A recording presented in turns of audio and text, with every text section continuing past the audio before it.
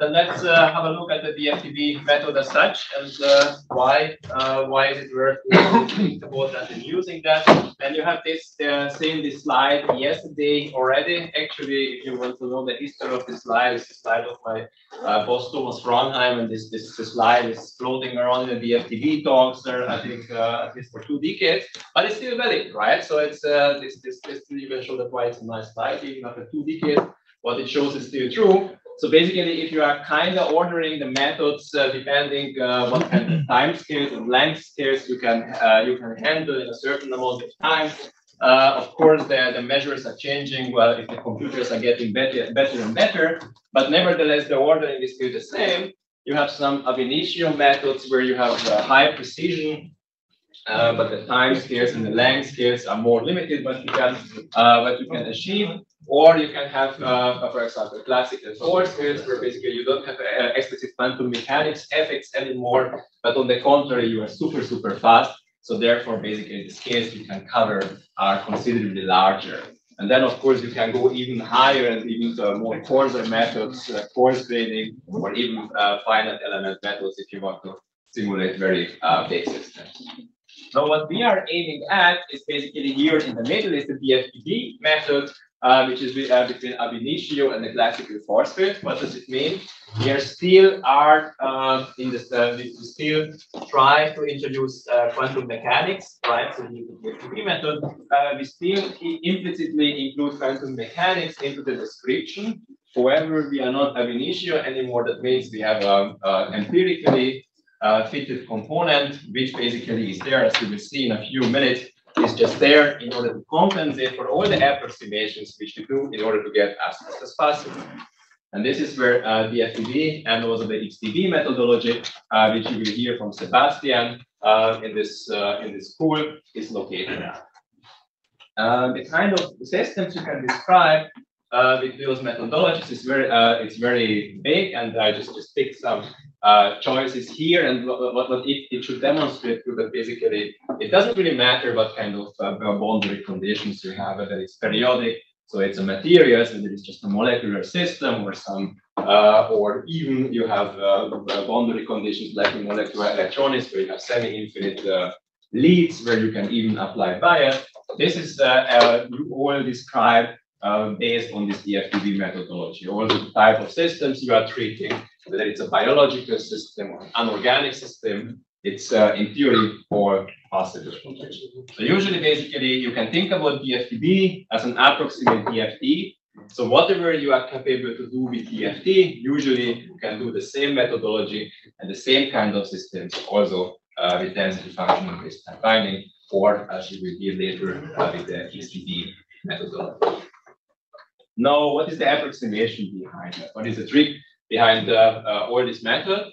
And we are starting from density functional theory, from DFT, and probably all of you know DFT already or have heard about DFT already. We are starting from the assumption that the energy can be written as a function of the electronic density. So that means if you know how the electrons are distributed in your system, if you know that function with this electron density as a function of the spatial coordinate, then you know everything about your system, right? And as most DFT-based codes, we are working in the cone-Sham picture. What does it mean? That means that basically this density which you have, you are writing it as a sum of independent particle densities. So basically, you are assuming that the system is composed of independent particles. The potential, the effective potential, which we'll see in a minute, is composed, of course, in a tricky way in order to include the interaction of these independent particles in some form. But the formalism that you get at the end is that you can treat the particles as being independent of each other. So far, it's just pure density functional theory. And now the DFTB part comes. This is the line 3 here on the slide. It's basically when you say, okay, so we are looking for the density, for the real space, electronic density. Now let's assume that we can compose it as a fixed part, which we know from the beginning, which is N0, which is basically just for the reference electronic density. And let's compose it from another part. This is the delta N, which we call as just the fluctuations, density fluctuations, which is the one which we are looking for. So in DFTB, basically, we are decomposing the unknown electronic density in a known part which doesn't change, which we know even before the calculation starts, and in an unknown part, which this is delta n, which we are looking at and trying to search during the calculation. And if you just make this assumption, then basically you can take the total energy and basically expand the total energy as a function of density fluctuation up to second order or third order, depending which approach you take. Here, for the simplicity, let's just go up to second order. This would be the sort of classical SEC DFTB, and you see the different terms here. We have here basically the so-called band structure term, the so-called repulsive term, and the so-called second order term. And if you look at here, at the arguments of these three different terms, I will show you in a second the definition of those terms. But what you can already realize here, that the band structure term and the repulsive term only depend on the fixed reference density. Why is that cool? Because you know that already in advance, basically, right? You fix the density, you know what it is before you make your calculation. So basically calculating those things is not too complicated. And then there is the second order part here, which also depends on the density calculation. Now, if you want to see the explicit expressions for those, then those are shown on this slide. And if you are familiar with DFT, then basically the integrals you see here are exactly the same you would see in DFT, which is the very, very minor differences. So here you have basically the part where we are calculating the kinetic energy and the effective potential sandwiched with the one particle wave functions, right? And this effective potential, as you know from DFT, is composed from three different terms. It's composed from the external potential, which is in DFT, the potential of the cores. Then it's composed from the Coulomb interactions, the Coulomb potential, which is coming from the electrostatic interaction of the density. And then there is the famous exchange correlation term, which is the one which cannot be known what is the exact form. So we have different approximations for that. You heard about LDA, GGA, whatever. There are different kinds. We are also trying to make different kind of approximations for the exchange correlation in order to get more and more accurate results. So that is exactly the same in DFTB. The only differences which I already discussed, that here you have N0. So basically they only depend on the reference density. Then you have the repulsive term. This is here the next line here. And if you know, again, DFT, you have the so-called double counting terms. Here you have to distract half of the energy of the Coulomb energy. You have to distract the energy which comes from the exchange correlation potential and add the correct exchange correlation energy to that. Why? Because the exchange correlation is the only term which does not depend linearly on the density. So you have to take into account this non-linearity the density. And then in DFTB, you have also here as a last term here the core repulsion, right? So that's all collected in the so-called repulsion. And then there is a second order term which looks like a Coulombic expression. Here you have let's say twice the density fluctuation multiplied with the kernel which contains the Coulomb kernel, so 1 over r minus r prime, and the second derivative of the exchange correlation energy with respect of the density function, the fluctuation. So far so good. And in theory, you could all calculate this explicitly, and then you will get DFT. But this is not what we are doing. We are basically first deciding on the reference density, and the reference density for us is just the superposition, adding up the density of the atoms which are making up a system. So we are adding up atomic densities. We will see on Friday that it's not a good idea to get the density of the free atom, of the isolated atom, because they are very much delocalized. And if you want to describe chemical bonds, you are much better if you compress this density a little bit. So this is why it says we are doing compressed atomic densities. And we will see on Friday how we can do that and why this is good. But the main thing is just it depends on atoms and their density. And then there is the band structure term and the second order term, which are calculated explicitly with some approximations. The approximation I will show you in a second. But the main thing is we really calculate them explicitly, so we are including the quantum mechanics through those terms. And then there's the repulsive term, which in theory, if you see the equation here, we could calculate, but we don't. because instead of that, the repulsive, we are using a fitting procedure, which we always see on Friday, in order to compensate for all the approximations which we do in the band structure term and second order term, right? So in the band structure and the second order term, we are using several approximations in order to make the method fast. But of course, if you approximate, you get less accuracy. But with using the repulsive, not calculating it explicitly, but fitting it, for example, by taking ab initio results into account, we can just compensate some of these inaccuracies, and that makes a very nice balance between speed and accuracy. Okay, just one word on the repulsive energy. We will treat that much more in detail on Friday.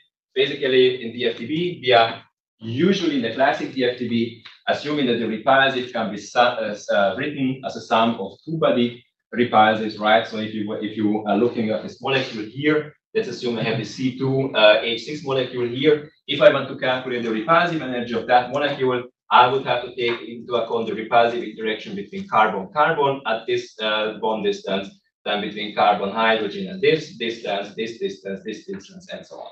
So we are assuming that the repulsive energy is functions between species pairs, and depending on the distance between the atoms for the species pair configuration. You will hear on Friday from me that you can go beyond that. You can also include higher body term, free body terms, and make it even more accurate. This is something you will explore on Friday. But in the classical DFTB picture, very often it's a two-center approach. And how is it fitted? It's fitted in a sense that we are basically taking ab initio, usually ab initio calculations. This is basically written up here. You can basically say that you have a repulsive which between two species A and B, then you could calculate basically the energy what you get for that interaction in ab initio with an ab initio method, DFT, or even something even more precise. And then you are subtracting from that for this interaction those terms we are explicitly calculating, and the rest is the one which we are missing, and that you pack into the repulsive.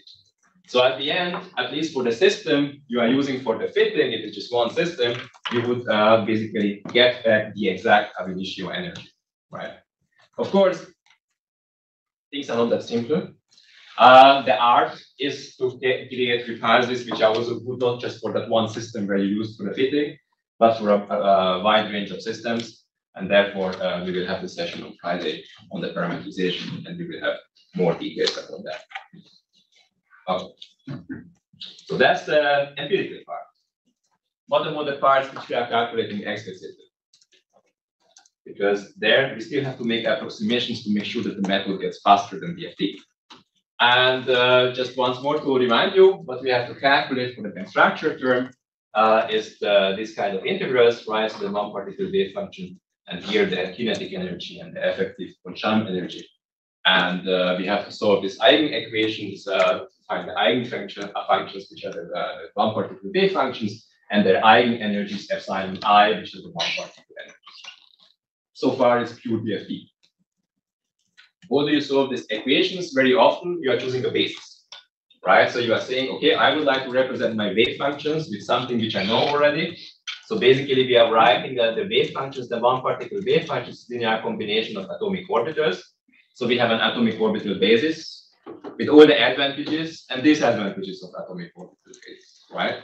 So you know that atomic orbital basis is very nice if you have a lot of vacuum, because you don't have to describe that vacuum, right? In contrast to plane wave methods, where you are also describing the vacuum, so you need a lot of basis functions. But of course, if you have very, very delocalized states, then usually atomic, it's a little bit more difficult to describe with atomic orbitals. And in DFTB, additionally, we usually have a minimal basis or something which is very, very close to the minimal basis. So the number of basis functions compared to ab initio methods is very low, which is quite good because that means the Hamiltonian, which you get at the end, the Hamiltonian matrix, which is here, is small. And basically, because now we are composing our wave functions as a sum, as a linear combination of knowing functions, then solving the problem reduces to find those coefficients C. So basically, those are the eigenvectors, the coefficients of the eigenvectors, and if I find those coefficients, then I know the solution. And of course, the nice thing is it turns this complicated thingy here, this differential equation, it turns into basically a generalized eigenvalue problem, so a linear algebra problem. And you know, the nice thing is all our computers, HPC centers and GPUs are very, very well made for making linear algebra. This is what partially they are optimized for. So we are turning that into linear algebra. Okay, and because, just one last word on that, because we have less basis functions, our matrix is smaller, and therefore if the matrix is smaller, you can diagonalize it faster. Now what we are missing is the effective potential, and we are basically writing this effective potential as the sum of atomic contributions. So we are saying, okay, the generally effective potential in the system can be written as a portion of atomic potentials. And with that, you can basically write up the DFTB, the Hamiltonian.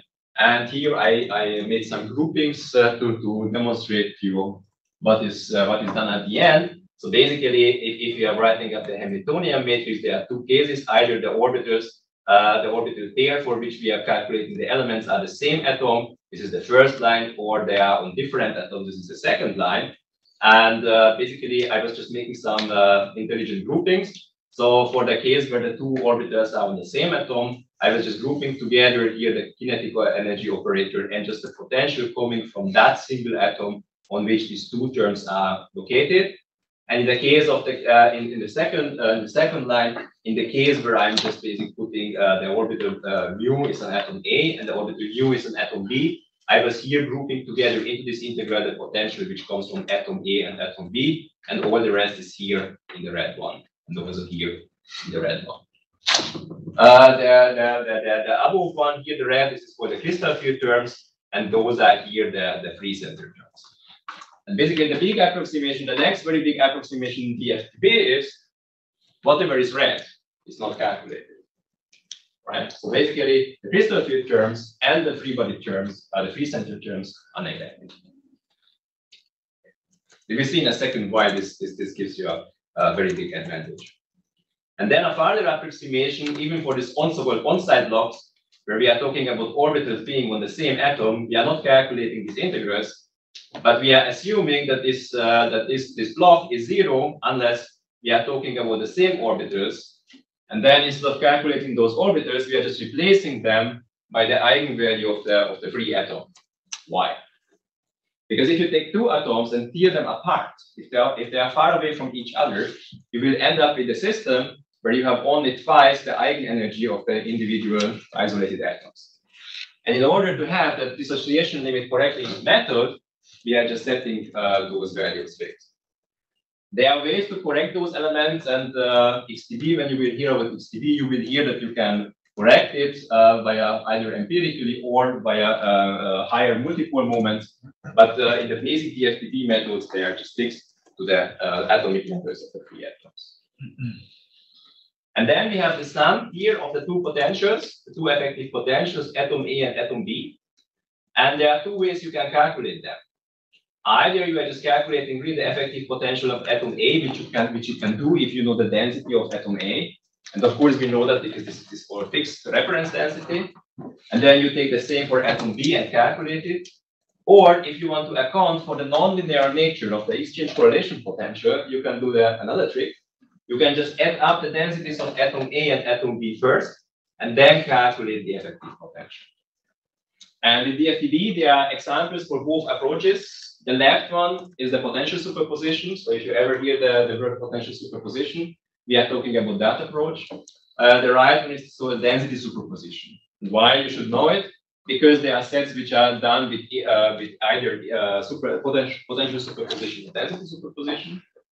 If you don't parameterize, you don't have to care. You just use the parameterization and that's it. But if you parameterize, or if you want to extend those sets, you would have to know what they were calculated with which approach, because then you would have to extend them with the same approach. Now, where does it lead us to? Basically, if you make those approximations, you end up with a very, very simple Hamiltonian, which you see there up on the screen. The on-site elements are super easy. They are just the elements of the free atoms, which we can calculate once for every atom in the periodic system, and then we know what are the eigenlevels of the electrons of the isolated atoms.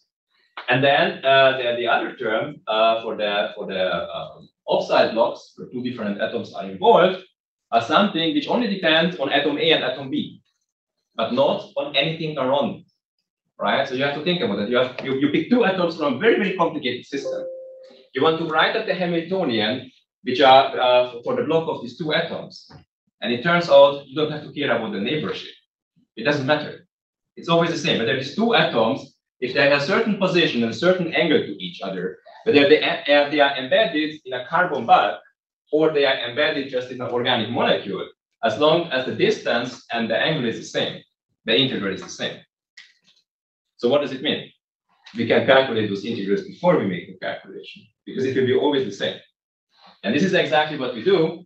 It turns out that basically, if you want to calculate the interaction between various orbitals, here just depicted for two p orbitals, the interaction of two p orbitals, which are located like here at the arrow, it turns out you can decompose them into a linear combination of an interaction of two p orbitals, which are along the line, pointing to each other, which is a pp sigma interaction, and a linear combination of a pp interaction, where the two p orbitals are parallel to each other, so the pp pi. And the only thing which matters is if you know what is the distance between the two orbitals and what is the angle between the two orbitals, then if you have those integrals tabulated on the right-hand side, you can just linear combine those two, and you get immediately the Hamiltonian element. And this is basically one of the big speed advantages of DFTB. You can just calculating the Hamiltonian is just a table lookup. We are storing those integrals already calculated in advance. This is what you find in these SKF tables, SKF files, which we discussed yesterday. And the DFTB just has to look it up, make this very simple linear combination, and you get immediately the Hamiltonian element. So building up the Hamiltonian is for free. You don't have to make any excessive integration during your calculation. You do the integration work once forever in advance. So basically what you start with at the end, the usual DFTB calculation and geometry, is tabulated integrals and the repulsive energy, which you fitted somehow, and the calculation itself, we are making a table lookup in order to extract the Hamiltonian and the overlap for the given system. We are making the diagonalization usually, and then we are making the table lookup for the repulsive, and then basically we are done. And at the output, you have exactly the same quantities you would have in an ab initio calculation. You have energies, forces, and you have also quantum mechanics related quantities like band structures, eigenvectors. We can even plot the density, which we will do today. So we will show you how you can plot the electronic density for a given system. So basically, you have the full quantum mechanics. Okay. There is, however, one thing we didn't consider yet. Of course, if you put together two atoms which have different electronegativities, there will be a charge transfer between them. And that's we still have to describe. And that's the missing third term, the second order term, which I didn't talk about yet, but we should do it very quickly now, which is that term here in the gray box. And basically what we are assuming is that you can write it as a sum of atomic charges, atomic density fluctuations, and that this density fluctuation can be represented very well with the atomic net charges. So basically monopole charge distributions. You can go also beyond the monopole approximations. Again, Sebastian will talk about that in connection with the XTB method. But for the moment, let's just concentrate on very basic DFTB theory. So you can just assume that they are just monopoles, so they are spherically symmetric. And then it turns out that the energy which you have to calculate is basically like a Coulomb energy, right? You have two charges which are multiplied with each other and with something which you call the gamma electrostatics, which couples these two charges with each other. And how is this gamma derived? We are assuming that the atomic charges have a certain shape, so an exponential decaying shape. So we are assuming that the density of the atoms is exponentially decaying, which is a very good approximation, of course, and very good assumption. And it's very, very important that we have a physical picture for this density. And you will see that when you are talking about the transport with Alex, because this enables us to map the quantities, the charges which we get in DFTB, we can really map it on a real space grid. And basically you can even solve the Poisson equation on a real space grid using exactly those charge shapes. So basically in DFTB, it's very important the electrostatics which you get is a physically motivated one, and you have a very, very well-defined charge distribution behind that. And then you can derive basically the formula for the interaction of those charges. And here you have, there is one free parameter here, which is basically the steepness for the decay, how fast this charge distribution decays. And this is something which is basically in the DFTB picture. It's something which is determined by ab initio calculation, because we are calculating, we are ensuring that in the short range limit, this expression, this Coulomb expression, goes into the chemical hardness, which is the second derivative of the atom with respect of the charges. So basically, we have the right zero R0 limit. And the nice thing here is that the second derivative of the energy of the atom with respect of the charges, this energy is calculated for the isolated atom with pure DFT, including everything DFT offers, including exchange correlation. So basically, with the help of this electrostatics, we are a little bit mimicking also exchange correlation-like interactions in DFTB for the short range. And then it ends up basically in an expression which is 1 over R minus the short range term. Okay. Good. And basically, at the end, what does it give us? It gives us a self-consistent scheme like you have in DFT. In DFT, you have self-consistent fields. In DFTB, you have self-consistent charges. And what does it mean? The Hamiltonian now depends on the charges. The charges are calculated, Manneken charges are calculated from the density matrix. But in order to get the density matrix, you have to know the solution of the system. So the eigenvectors, which are basically the eigenvectors of the Hamiltonian. So you are kind of trapped. Just like in catch-22, somehow you have to get out of that. So what do? You first assume certain charges. With the charges, you are creating a Hamiltonian. From this Hamiltonian you are diagonalizing. From the eigenvectors, you are creating the density matrix. From the density matrix, you are creating new charges, and when you hit it up. Are those charges the same which I started with? Probably not. Okay, then let's do the thing again. Then we are diagonalizing the building of the Hamiltonian, and so on, again getting new charges, and we are doing it as long as it doesn't converge, and thus this is the self-consistent charges. And as I said, this is completely analogous to the SCF convergence in DFT methods. You can do on a similar approach. You can also discuss spin polarization. I won't go into details here, but basically a similar foot, and you can also extend it also to non-collinear spin, which is also implemented in DFTB plus. You can also go beyond the second order, is the third order DFTB. It can be important for the energetics of certain interactions. And there is an entire parameterization set which is based on this third order DFTB. I also don't want to go into details, but depending what kind of systems you calculate, this may be interesting for you and applying it to your systems. Okay, and then basically one thing is just as a kind of summary is so what is DFTB? DFTB is an approximated DFT, and basically whatever you have in DFT, you can also do in an approximate way in the DFTB. So the DFTB is basically a theoretical framework, right? So whenever you have an extension to DFT, there's a fair chance that you are following the guidelines from DFTB, how the approximations are made, you can cook it down into the DFTB picture. And this is exactly the reason why you can have, for example, linear response, DFT, transported into DFTB, and that will be one of the sessions which we have in this course if you want to calculate excited states. Or you can also have time propagation. Again, this is something you can do area test dynamics in DFT. And of course, you can do the same also in DFTB. Or for example, Green's function-based transport. This is again, also we will have an example here, basically in this course. Whatever you can do using Green's function formulas in DFT, you can put it down also into the DFT picture or range separated functions or whatever. So usually, it's always possible to do the same approximation with the DFTB approximation, the same things as you do in DFT. Whether it's worth to do that or not, it depends. It depends whether the accuracy of DFTB is good enough for that feature or for your purposes, right? Because of course, some of the approximations have the price. And of course, we always try to do it in a way that the computational effort is still small. So basically in DFTB, usually you never do any calculations where you have to integrate during the calculation. We always try to avoid it in order to be as fast as possible. As for the performance, you can do the same tricks as in ab initio DFT, but we are usually faster. because the Hamiltonian is smaller, right? But of course, we have to diagonalize a matrix. Matrix diagonalization scales cubically. Does the same for us. There are ways in ab initio DFT to go order n. You can do exactly the same also in DFTB, exactly also for the same price. That's what it is. And finally, what I would like to mention to conclude my talk, that basically DFTB is not just as a standalone thing which you can run as a program, but it's also available as a library.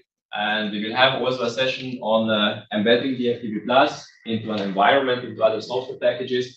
And there are two ways to do that. Of course, you can just put the DFTB Plus standalone in your software package, or you can use this library interface. We have a C interface and a Fortran interface.